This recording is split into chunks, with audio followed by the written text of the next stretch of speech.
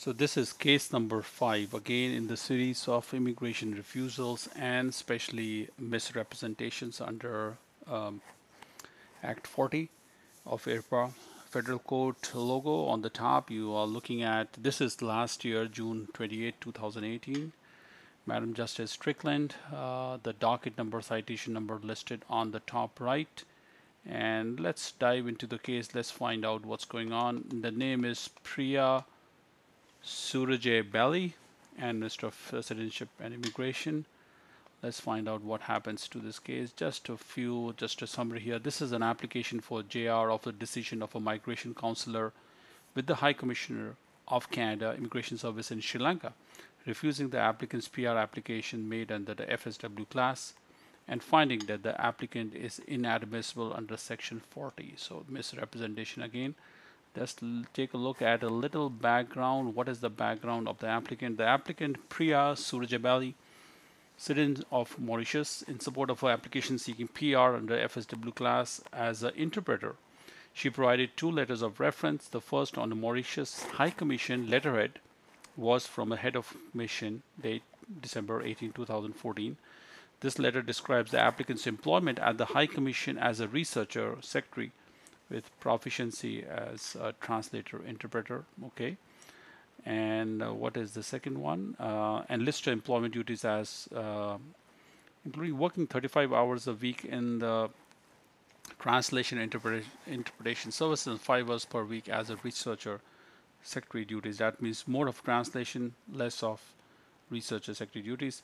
In relation to applicant's employment at the Hotel Meher Castle, she submitted a November 2014 letter stating that she had provided interpretation services to her hotel guest, which letter was signed by Jagdish Chandra Basin, the applicant's father-in-law. So 2 letters, one was signed by the hotel owner, also the father-in-law, J.C. Basin, and also the other employment at the High Commission, the Mauritius High Commission in New Delhi, showing that she was working there and providing translation services. So let's find out. So what does the Canadian High Commission do? Canadian government, line number 3. An immigration officer determined that a field investigation was required. Wow, okay. So now they don't believe the employment experience. They're thinking we need to do a field investigation to find out about this employment information, because these are material to the PR application at the Hotel Meher Castle, and as well as telephone verification of employment at the Mauritius High Commission in Delhi. Number 4, an assessment unit anti-fraud report was prepared based on the visit to Hotel Meher Castle. It found out due to a recent management changeover, most of the current hotel staff had not been employed at the hotel at the time the applicant claimed to have worked there. Okay. However, those who did remember her identified her as the owner's daughter-in-law and advised that she had not worked at the hotel and the hotel never had a translator. Okay, here's the start of fraud and the misrep here. So she never worked, as far as the employee is saying. Number 5, a letter from the Mauritius High Commission was received dated 2016, which states that the applicant's designation was secretary researcher and her duties were secretary to the trade advisor posted at the Mauritius High Commission, New Delhi. The GCMS notes indicate that in response to follow-up email, the Mauritius High Commission advised further to your email dated September 2016. Kindly note that the previous experience of Mrs. P. Surajabali is not available as per her CV. Wow. So they denied. We don't have the experience available. All right. All right. So now you are understanding what's going on here. The applicant is trying to bolster her employment credentials to get the PR, and both of those credentials, both of those places where it's coming out after the fraud investigation, they are finding out that the employment experience is either deficient or entirely missing. Number 6, as a result, the applicant was sent a letter in May 2018 in which the officer advised that she was concerned that the applicant had misrepresented her employment experience as interpreter translator and at Hotel Meher Castle with a procedural fairness letter. And the letter said, I'm just going to read it from here. The letter advised that those concerns arose from the investigation. We found the High Commission Mauritius was unable to confirm independently And further that she was never, also from here, she was never employed at the Hotel Mayor Castle, and that's a problem. So this is a procedure letter issued by the Canadian government. And then, of course, there are responses. The response is given by the, I don't want to read each and every line, but I'm just going to pick some lines to show you what exactly was happening. The applicant's father-in-law, the previous owner, explained that the Hotel Mayor Castle had undergone a change in management, and as such, the current management team may not have been in position to attest to applicant's employment experience and a related lease agreement for the hotel. In relation to applicant's employment in Mauritius, 3 additional letters from former diplomatic staff were provided. So I'm not going to read through all these letters, but the conclusion was that none of them could verify that she actually worked as a translator there. All right. So the decision under review. So this is the decision which is under review now. The officer denied the applicant's PR. The officer advised that she had concluded that the applicant was inadmissible to Canada under subsection 41. She misrepresented, and the letter stated, I'm just reading the highlighted in yellow, the letter stated that this conclusion was based on investigation which found that the High Commissioner of Mauritius was unable to confirm independently that the applicant had any experience as as an interpreter translator, stating that the records show that she was employed as a researcher secretary, not as an interpreter translator. Further, the applicant was never employed at Hotel Mayor Castle in any capacity in Hotel Mayor Castle, never employed. There was never a need to employ. So this is all misrepresentation. All right, so I'm just going to jump to some more relevant sections so that I can show you the meat of the application. So here's the, I'm on line 22. So here is the defense by the applicant. The applicant submits that there were errors made in the verification conducted at the request of the High Commission of Canada, okay? And these were compounded by an unreasonable assessment of a response to PFL. She submits that the officer preferred the evidence provided by the way of flawed on-site verification at Hotel Mayor Castle and the email verification with High Commission of Mauritius to the evidence she provided in response to PFL because of unfounded credibility concerns held by the officer. Wow. Okay. The applicant submits that the officer determined that the applicant's father-in-law and her supervisors at the High Commission of Mauritius had colluded in support of a PR application by providing falsified information, but provided no reasoned assessment or analysis in support of such finding.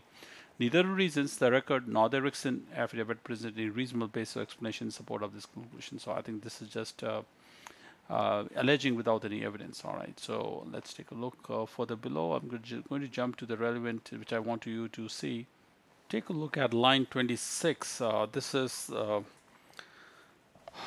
the assessment made by the court. I note that the risk assessment unit anti-fraud site visit report indicates that when the team visited the hotel, the front desk employee confirmed that he had only been with the hotel a few days. He could not identify a photo of the applicant and asked the investigators to wait for the owner of the hotel. Okay. However, one of the staff, look at this. However, one of the staff, yeah, I'm just going to highlight this for you. One of the staff standing at the reception recognized the photo and stated that the applicant was the previous owner's younger son's wife. Further, the family used to reside next to the hotel but had recently moved to Canada. The staff member was then asked by the front desk employee to refrain from speaking for the investigators. Okay. The current manager then attended and confirmed that the hotel had been previously owned by the applicant's father-in-law and his son Raju Bhasin, both of whom they had moved to Canada. So it is very likely that the in-laws have moved to Canada and they were trying to bring the daughter-in-law under FSW class. I don't know why. If Raju Bhasin had already moved under when the PR, they could have sponsored her as a spouse. Why was the application made for on the federal skill class? It's we don't have the answer. Another son had been in Canada for the past 10 years. Prior to taking on the hotel, the manager had operated a transport business. He stated that he knew the family has been in business for many years, provided taxi services to their guests. Okay. When asked here,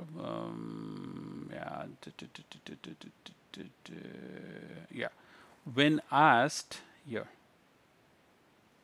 I'm just going to highlight this here. When asked if the hotel had provided the services of a translator, he stated that one was not required, as most guests spoke English or Hindi. Yeah, there was no required. I mean, I don't know why they would say they need translator. When asked if the investigators could speak to any of the old staff, the manager advised that the only person they had spoken to earlier at the front desk and the guard remained. That's it. Everybody has moved on, and that's it. And when shown the photographs of the applicant, he had identified as the applicant, stated that he had never worked in a hotel in any capacity and had never seen her come to the hotel. Wow. So that's the truth that came out. Entries number 28. Entries in the GCMS notes indicate concern that a small 24-room hotel would need to employ an interpreter on the full-time basis. The site report also confirmed that the hotel has only 24 rooms and no conference room or office, so there was no need of interpreter. So that's for the reality.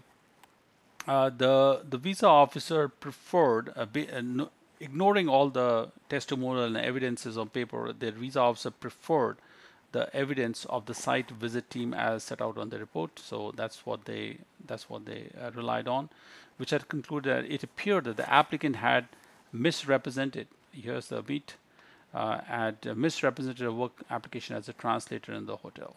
This is it. So the officer stated that she was satisfied on the balance of probabilities that the applicant was never an employee at the hotel in any capacity. The representation of the material fact was related to admissibility and was an attempt to foreclose an avenue of investigation into the applicant's personal activity during that period. It could have induced an error in administration of airport. Yeah, so that's what it is. So hey, that's what it is. So I'm just going to jump down below on something that I want you to take a look. Line number 35. While I agree with the applicant that the officer's treatment of evidence concerning employment at Commission Mauritius was unreasonable, I need not address this given my finding as the reasonableness of the material misrepresentation. The officer's finding of misrep in that regard is determinative. Of course, it is.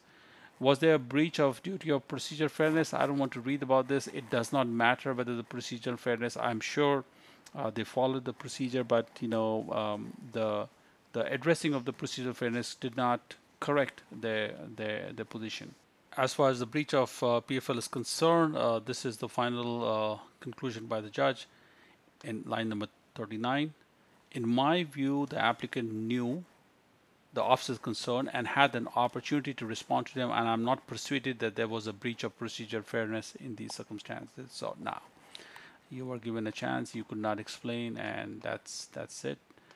So the judgment is clear. The court's judgment is the application of JR is denied. No question of general importance proposed for the certification. Of course, there shall be no order to cost. There's no cost involved anywhere. And here's the full name and the case number, docket number IM 3929-18. Priya Suraj Bali versus Minister of Citizenship and Immigration, Toronto, Ontario. The name of the judge, and let's take a look at if there's any lawyers written here. Yes. For the applicant, Mario Di Bellissimo, Tamara Thomas, and for the respondent, Suzanne Bruce, and Bellissimo Law Group listed down below on the bottom left. So this is it, guys. Coming back to the original starting screen. What do we learn? What is the case summary that we learned from this case is that if you are applying for any application, in this case, if you're applying for PR application on a point system, and you are required to produce evidence of employment to claim points, and if your employment experience is fake, not only employment experience, but your employment itself is fake, soon or later you will be caught, and once you're caught, they will reject your application and also ban you under Act 40. That's the thing what we learned from here. I've seen so many cases where clients call me and say, look, I've been issued a procedural fairness letter, tell me what do I do, how do I write, is there a way to write, and I ask them a simple question. Are they alleging that you are faking your experience? And they're telling me, yes, my experience is not correct. It's not accurate. And they say, there's no way I can defend you. If your experience is not truthful and you are asking me to defend you, there's no way it can be defended. So you have made a mistake. You have to own up the mistake to yourself and then say, look, sorry, I made a mistake. And then be prepared for the penalty. And that's what it is. Thank you very much for your time, for listening to my case. Hey, I always look forward to meet many people who are in some kind of immigration refusal. If you have been receiving a letter from possible misrepresentation or any kind of refusal where you require some analysis about the law, about the Immigration Refugee Protection Act, I can help you. I can research the law. I can read some few cases. I can tell you how they were dealt with in the past and what is the likelihood that your case will be going that path or not, so that you can take the best course of action. I do the research so that you don't have to. I do the research for you and I give you a solution on, ready-made on a plate.